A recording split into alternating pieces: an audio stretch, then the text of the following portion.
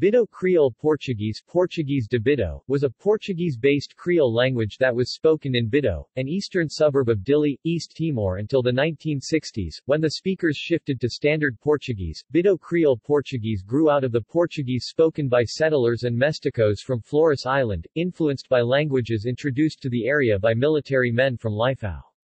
It shares a number of features with nearby Creoles such as Macanese.